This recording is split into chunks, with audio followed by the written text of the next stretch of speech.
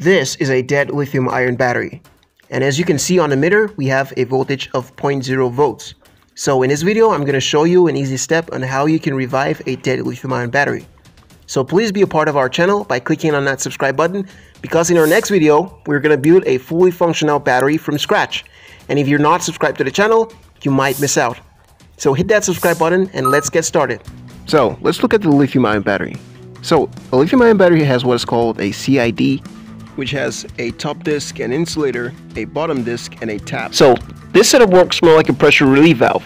When you overcharge your lithium-ion battery and the pressure inside the battery is up to 145 psi, the top disc of the CID will move upwards, detaching itself from the bottom disc. And at this point we have 0 volts on the battery. So in order to revive the battery, all we need to do is push down the top disc in order to release the pressure. And when we do that, the top disc will then attach itself back to the bottom disc and then collect the positive voltage. So now let's try this out and see if it actually works.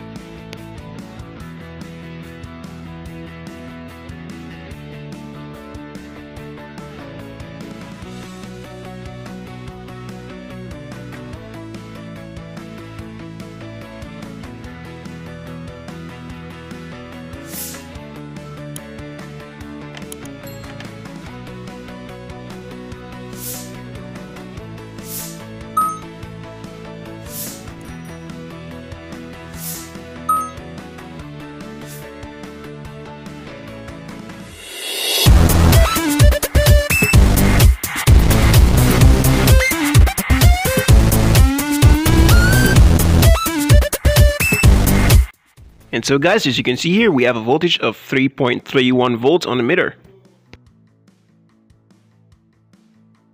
And so now we're just going to bridge the battery and show you how powerful it is.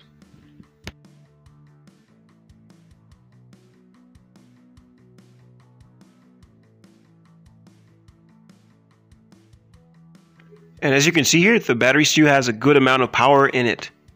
And so we're going to do this for the 18650 lithium-ion battery. And as you can see on the emitter, the battery doesn't work. And so we're going to use this flat tube to press downwards against the CID. And remember not to punch a hole through the CID or else you lose the battery. And also remember to do this in a well-ventilated area, because the gas coming out of the battery is highly flammable. So do this for the 4 holes, and sometimes you might hear a pressure relief sound, and sometimes you might not, so use your multimeter to measure the voltage and see if it's properly working. And as you can see here, we have a voltage of 2.97 volts. And so let's try this out one more time again with another battery and with the meter connected.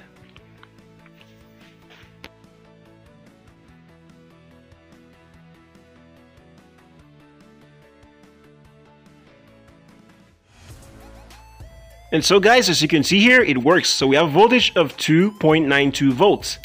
And so now we connected an LED as our load to show you how it works. And as you can see here, it works perfectly well. So guys, in our next video, we're going to build a fully functional battery from scratch. And stay tuned for that video. Like, share, comment, and subscribe to the channel. Stay creative and stay safe. Goodbye.